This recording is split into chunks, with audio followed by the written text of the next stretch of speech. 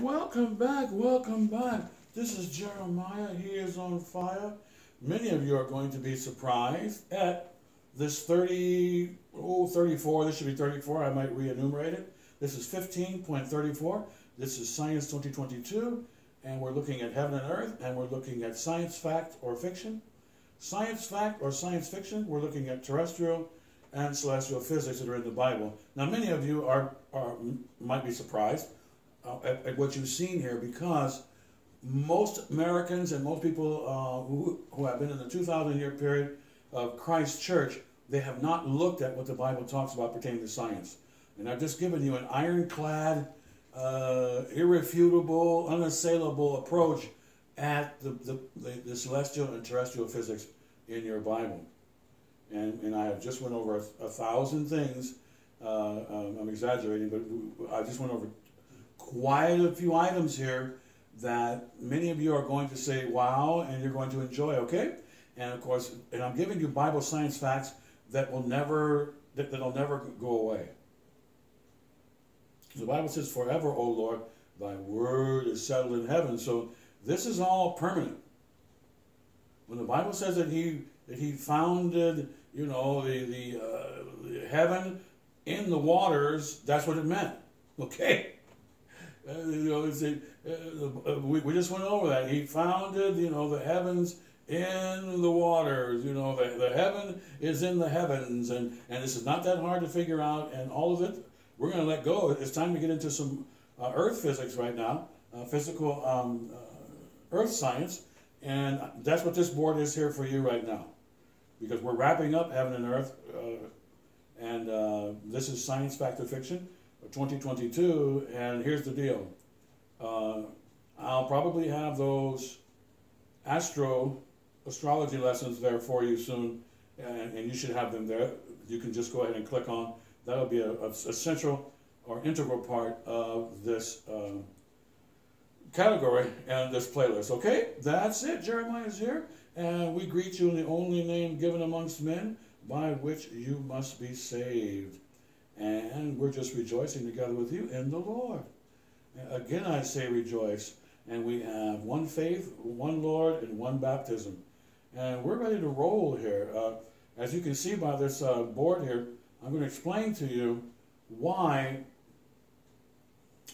when the Bible says that the earth will not be moved, and we just looked at Zechariah 1:11, and we might want to go there as one of our key scriptures, just to remind you. Some of you are not familiar.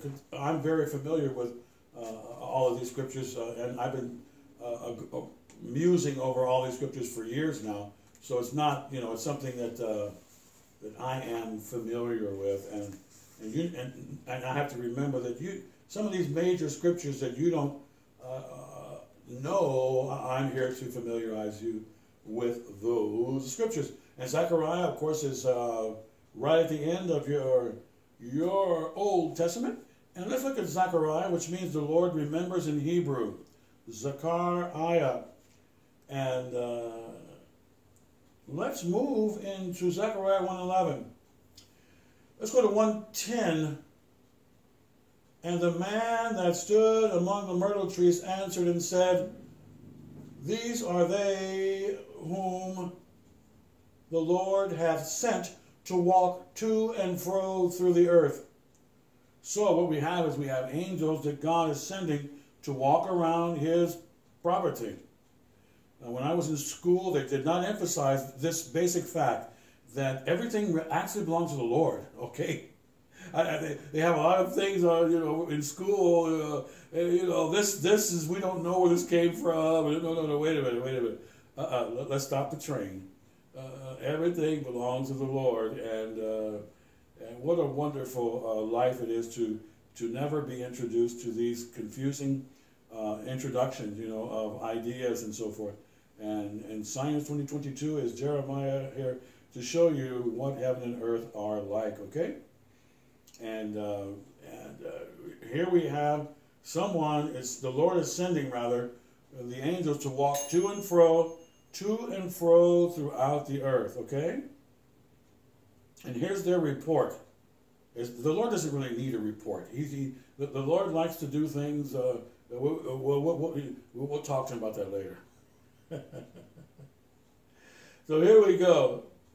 Here we go. So the Lord answered, and verse 11.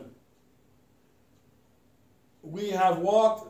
No, it's actually the same verse. I mentioned 10, but I wanted to. It's 2 verses, and I'm getting a little confused here. 10 is when the Lord is sending them out. 11 is the report. So let's go.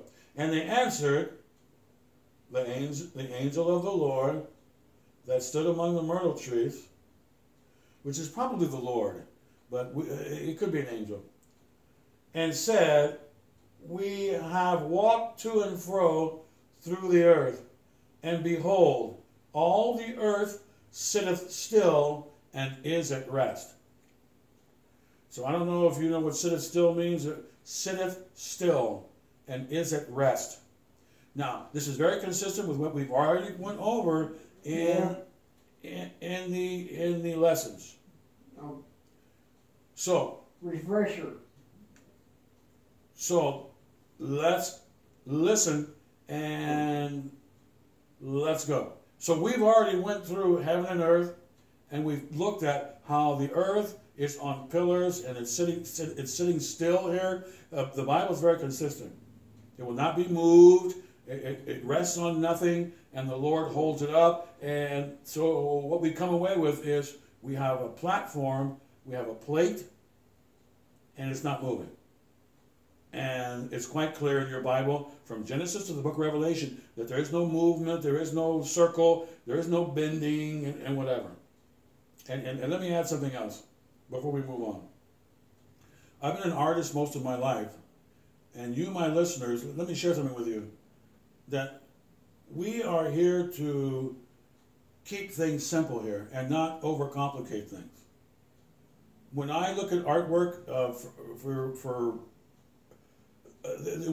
when somebody paints a seascape that has 70 miles left and right, yeah, there is no bend. No. And when I one moment. So we have here in this particular graphic here, this illustration, we have a model of what people say the earth is. And what we're going to do is I'm going to show you the fallacy of gravity and earth movement. I'm going to show you how it is impossible. Not just with the scriptures, but just what you see with your own eyes, okay? And let's get going. When I was an artist, and I have a movie where the gentleman says, they used to say the earth was flat, and behind him is a painting. And the painting is a seascape, and the seascape must be at least 50 miles wide. When you go to the ocean, you're looking at about 50 miles left and right. That's the span of your eyes. That's as far as you can see from your perspective, right? So you're looking at about 50 miles, 70, who knows, depending upon the view you have. And the ocean is completely flat. In the painting that's right behind his head. So what he declared, contradicted what he saw, what we saw. I have movies that have the earth with different shapes. And I have a movie, The Guns of Navarone, that 1 minute the earth is a U, and the next minute the ocean is an N, which means they're using curved lenses, and they're not being honest, or they're just enjoying using a curved lens. It doesn't really matter. It's just not the truth. That's the point. And that the Bible is the truth. And a couple of inches every mile is what Wikipedia says. Wikipedia says that there's a couple of inches curve every mile. Well, and then they said recently online that the people who purport these things, the higher you go, the more bend you see. Now, since I've been to hilltops and near mountain level, I looked at the ocean, I'm here to tell you that this is not true at all. that the Bible is true, and let every man be a liar, essentially. That's what this is. And in other words, God is true, and don't wrestle with the truth, and submit to reality. And that's what this heaven and earth lesson is about, is that I've already gone over most of the criteria to bring you to where we are. I'm not going to review everything that we went over, because we went over at least 50 scriptures here, 40. I lost track of all the scriptures here that are here for you, and terrestrial and celestial physics, to show you that the Bible means what it says. And it's not that complicated. We talked about Job, talking about that the dome that's above your head is strong glass. He calls the sky strong glass, or a firmament. It's another word for a tent, an astrodome, whatever you call it. The Bible calls it basically a covering, and it's a covering for the sun and the moon, which means the sun and the moon are over the covering. So all of this is very simple, and what I'm going to show you now is we're going to let that go. I've hammered that home. What I'm going to show you now is earth physics, and look at some geometry here, and talk a little bit about how we can look at a line, and we can see that the plumb line doesn't exist. And let's talk about that. So we have true science, which tells you that barometric pressure is the only pressure that things have. There is no other pull, there is no other nothing. And we can see that when I showed you the different levels that everything takes in water. Everything takes a level in water or liquid based upon the weight of the object. And I showed you 4 or 5, what was it, about 6 levels there. Oil goes here, balls, stuff goes, marbles go here, and that's the way everything is in oxygen too. Okay, so, and I'm going to illustrate that for you with these boards. All right. Okay. So true science, barometric pressure alone, and the fallacy of gravity and movement. There is no gravity and there is no movement. Now, let's look at the board here. Now, if you look at the board here, you look on the left at the bottom there. I want to give you an example of a hot air balloon and a helicopter, and why the Earth cannot be moving 400 yards a second. Okay, I'm going to prove this to you, and you can't argue with that. I'm going to give you a couple of examples, and then we're going to move on to the next board. Now, in this illustration, I have a hot air balloon and a helicopter. Now, in order for the hot air balloon to leave the ground and to get to its destination, say it wants to stay in one place. I used to go to the racetrack in San Diego, Del Mar racetrack, and they had a fair there. So while the races were going, you could party and have fun, and San Diego, Del Mar area is God's country. Okay, you can't find a better climate than San Diego, North San Diego. Just forget about it, because you can have that fair year round.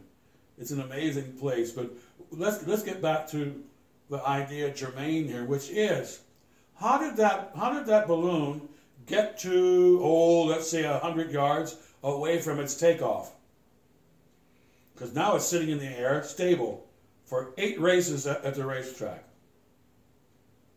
The balloon will stay there for all 8 races, or 4 or 5, before they come back down, and of course, come back to their original spot there in San Diego, which is the fair there. It's not just a racetrack. It's like a big party place, rich people, balloons, whatever. Now, let me explain something to you. How did that balloon get to where it is? It's free to get there. That's the point. It was not stuck anywhere. Otherwise, it could not get to the place it resided in the air. Because that's what those balloons did. They went to a particular place above the racetrack there, near the racetrack. Not above the racetrack, but near the racetrack. You can see the balloons. And they were there for quite a few races. Now, if the Earth is moving 400 yards a second, could that balloon be stationary where it is? Or would that balloon be in Hawaii in a few minutes? Because the Earth is moving 400 yards a second and it's moving east. Which means the balloon would be in Hawaii in a few minutes at 400 yards a second. And some people have said there's a plumb line that the balloon is stuck. Well, wait a minute. How did the balloon get to where it was if it's stuck? That means it's not stuck. You can't have it. You can't have your cake and eat it too. You can't have it both ways. You can't have the balloon flying, going to some place where it wants to go freely, and it's obviously freely moving. Okay, you can't argue with that. I've had people tell me that they want to argue the fact that the balloon is free in the first place, which is, it's absurd. It's not biblical. The balloon is not stuck anywhere. It's free to go left, right, and what they do is they release hot air with a flame, and it causes the balloon to rise. The hot air. In the big giant canvas, and they're usually painted pretty colors and so forth. Would you like to fly in my balloon? Okay, well listen, it is absolutely, it is physics 101 to come to the conclusion that balloon is free, and if the Earth is moving 400 yards a second, that you would not see that balloon in the fourth race. That's absolutely absurd. If the Earth is moving 400 yards a second. Also, a helicopter. Let's look at a helicopter. A helicopter leaves a building. They're usually on top of buildings, correct? Or they can be on the ground, and it takes off of a 10-story building. Now, is that helicopter free to go left, right, up and down, yes or no? It's obviously free to go where it wants to go. Now, is there barometric pressure on the balloon and the helicopter? Yes, there is. But it can't be too much pressure because the man who's flying the helicopter has the joystick and he can go anywhere he wants to go. No. So therefore, how did he ever get stuck anywhere? I've had people tell me that my science or the biblical science is not true. And I'm here to tell you that they don't even know physics 101. Why? Because the helicopter is always free. So is a bird. They're never trapped. People have told me that they're trapped in some sort of region based upon gravity or atmospheric pressure, so that when the Earth moves, they must move. That means that for 5 races at the racetrack, that balloon is trapped and can't go left or right. That's simple, simple logic. You can't argue with that. So that means that while we're moving 400 yards a second at the racetrack, the balloon is also moving 400 yards a second. Well, then how does it go back to its original place? If it's stuck, so the whole point is that this is very simple science. The copter and the balloon are free to swing anywhere they want to swing. And they've never been trapped by any earth force. It's just simple logic. The simple science is that the copter and the balloon are free to go anywhere they want to go, and these flying objects are not in some sort of state of blockage of any kind.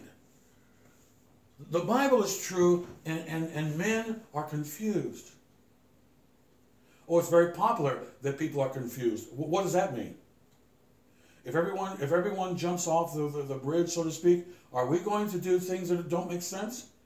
Well, that's why it's so wonderful to be a born-again Christian, raised in a Christian family, where the Lord is going to show you everything that's truth. And I've spent hours studying science, and I'm here to tell you that it's something that you kind of learn, and you kind of leave it alone. You know what I mean? I mean, you're learning all this science, and you know it, and it becomes kind of old hat. And when people tell me, "Ooh, the Earth is spinning," right? I turn the news on. They have the Earth in a curve, you know, and we're supposed to believe that all of these cameras are true to the science that we're looking at. As I just gave you an example, I'm a classic movie collector. For those of you who are following this ministry, I'll share that with you. I'm a classic movie collector. I must have 700, 800 classic movies. I lost count. Now, from 1930 to 1950, what was the ocean when you looked at it? Always flat. You could get a camera to go left to right. You could see 100 yards in a couple of my movies, 100 miles, pardon me. You could see 100 miles left and right when the camera swayed in the hemisphere, and it went left and right on the movie Bridges of Toko-Ri. The camera goes on the battleship. It goes all the way left and it goes all the way right, and you can see the horizon of the seascape. And guess what? Was there a curve? Yes or no? There is no curve, because the Bible's true. Now, what happened in 1950? I bought the movie Guns of Navarone. What did they show you in the movie? One minute we see the ocean, it's a big giant U. The next minute we see the movie, it's an N shape. Okay, what is that telling you? That they're bending, they're giving you a curved lens. Yeah. Now, what are we here to do? We're here to simply rejoice in the Lord. We're not here for science without love. You know, we're not here for I want to be smart or anything. We're here to just simply observe God's creation and give glory to God. And a lot of people have really gotten upset with me, and because I'm a Quaker and I belong hanging around Quakers. That's the point. People who hear the truth and they don't argue. Because usually people who argue with this, they'll argue with something else in the Bible. I have given you an unassailable presentation as to Genesis. God created the heaven and the earth, and there is nothing else, period. If you try to insert something else, outer space, planets, whatever, you don't know what you're talking about. There is no such thing as a planet. Planets are wandering stars. I showed you that, and they wander where? In the Astrodome. Okay, that's what facts are. And somebody showed you a picture over and over again that may not be the truth. Do you have to believe what you see on television? Is there a scripture, thou shalt watch television? Thou shalt believe NASA or other organizations? Well, I'm here to tell you that as a man who was born a Quaker essentially in a Christian family, whatever the Bible says, end of conversation. And that's what we're doing here. That's all. And I'm very relaxed here, in spite of the fact that I've run into a lot of harassment, hostility. How can you argue with this? Let's continue. We're almost done with, this should be 34. So the freedom that was demanded for takeoff must be experienced throughout the entire life of the flying object. Even to the point, if you jumped up in the air, you probably wouldn't land in the same place that you jumped. When I was in high school, the teacher told me we're moving 1,070 miles per hour. I said that's about 400 yards a second. That's 4 football fields every second. That means if I jump in the air, wait a minute, I shouldn't land in the same place. So I went home and I jumped and I landed in the same place, which means bad science. So this is heaven and earth. I'm giving you earth physics and basic geography here. And when I went to the racetrack, and after 5 races, the balloon was still there. That should tell you that it's absolutely impossible for there to be any movement of the earth in any circular 400 yards a second. That just doesn't make any sense. And this is a wonderful closing of heaven and earth. Science, fact, or fiction for you, and I'm just about done here. I have a couple more boards here. I'm gonna take a break and come right back to you, and we're gonna wrap this up, okay? And this is all self-explanatory. Some of you might want some more explanations or some more, some more data, but I'm just gonna give you this quick snap, crackle, pop. That for somebody to tell me that balloon was stuck. One gentleman online here, I was talking with him on the chat room, a science chat room and so forth. And he told me that the balloon was stuck. Because you know what? That's the only thing he can say. Really? he has to say it's a plumb line and the thing is stuck. But then it's impossible to be stuck because in order to get there, it wasn't stuck. So how was it stuck before? And that goes for a helicopter. A helicopter will go over a fire on the Eyewitness News team, and that helicopter will stay there for eons. It'll stay there forever. Half an hour. This is so-and-so in Copter 4. I'm over the fire. We've been here for 20 minutes. Okay, wait a minute. You mean to tell me that helicopter was free to get to where it is? And now it's stuck. Or you're telling me that it wasn't free. There's only a few ways to look at this from a Christian biblical perspective and how we look at things, who study our grammar and we go by what the Bible says. If the Lord says the earth will not be moved, it won't be moved. We just looked at Zechariah here. It's still. Still means still. I had a Bible teacher here recently tell me that, oh, Jeremiah, it didn't mean the earth is still. It means that people are still. No, there is nothing. There's no reference here to people at all. We walk through the earth. All the earth sitteth still. That's the report. There's no people here. No, whatever the Bible says, bank on it, as they say in America.